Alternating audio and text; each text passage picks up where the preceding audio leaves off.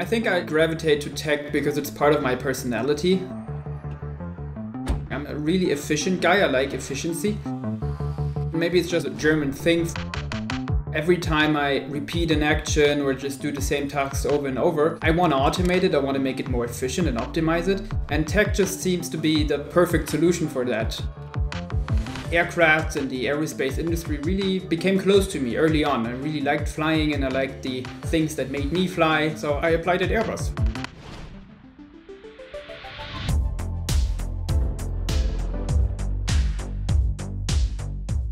Military aircrafts have to work under enormous stress and in the harshest of conditions because, they don't land at a civil airport. They have to land on dirt, on ice, grass, sand, and they just have to work.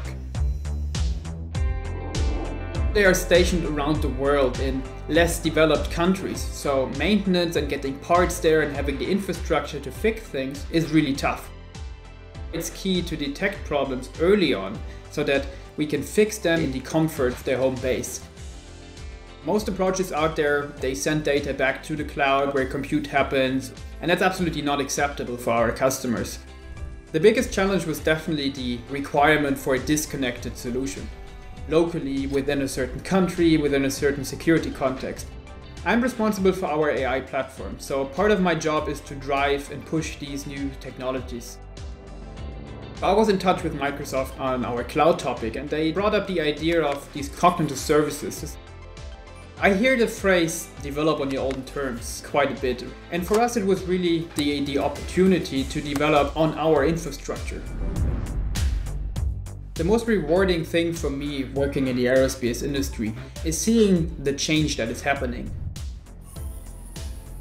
Back when I was studying abroad, I was actually part of the assembly line. And seeing these gigantic engines and VTPs and wings for the very first time was really, really great.